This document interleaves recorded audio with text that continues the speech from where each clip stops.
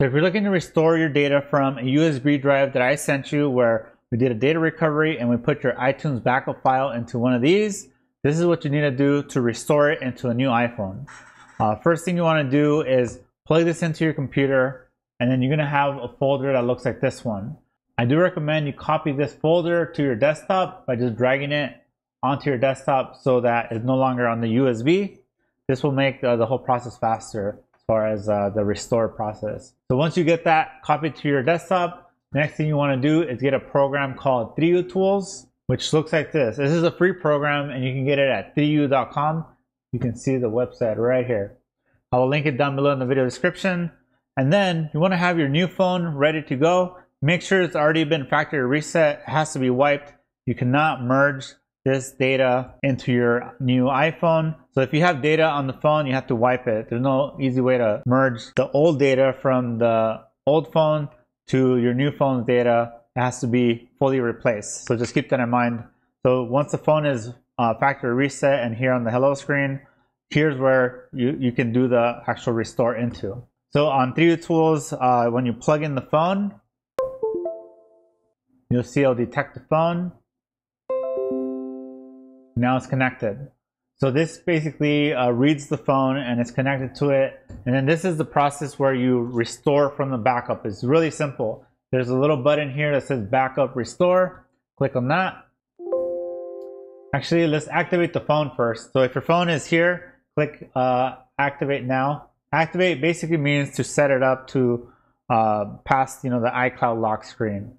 The phone cannot be iCloud locked to restore into. There it is. It's activated. Now we're like in the setup page. Actually got to the home page, so that's fine as long as it's wiped. You want to click trust. Ignore all these pop-ups. All right. So now let's try backup and restore. Now this is the backup process, which we're not doing. We're going to restore. So to do it, we do view all data backups. This is my computer, so I have a ton of backup files there. Yours is probably going to be blank. So what you have to do is import the backup that I sent you, this one, by clicking here. There's a button, add backups, and then find that file. So because I told you to put it on the desktop, so you should find it on the desktop. I would recommend you click this one here, and then you should see that folder. I don't have one here in this example, but in yours, you'll find the folder that will say something that looks like this, where the backup file name is just a bunch of numbers and letters, and it's like really long. So you want to select that, and when you do, you'll see it listed here. Now that you have it there, so in my case, the one I need to restore for this phone, it's this one down here. It does have some information about the backup itself. So you want to select it. You want to click restore all data. Don't do customize. I've noticed it doesn't always work right. So restore all data does everything that's in that backup file.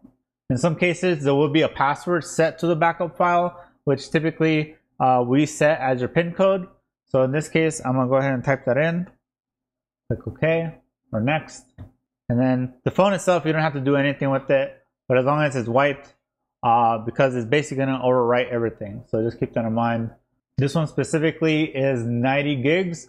Now make sure your new phone has enough storage to fit the backup. So you can't restore a phone with, let's say, 250 gigs into a phone that's 128 gigs.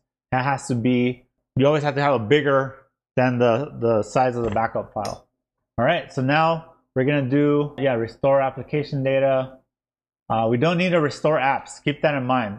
Just the data, once it's all done, when it's setting up and you connect to Wi-Fi, it'll automatically download all the apps, and then the data is already there, so it'll just appear. So just keep that in mind. If you bind, that means you have to type in your iCloud info into this app, which I don't recommend you do, because then it's permanently, that iCloud is permanently tied to this program, and it's probably not the best idea.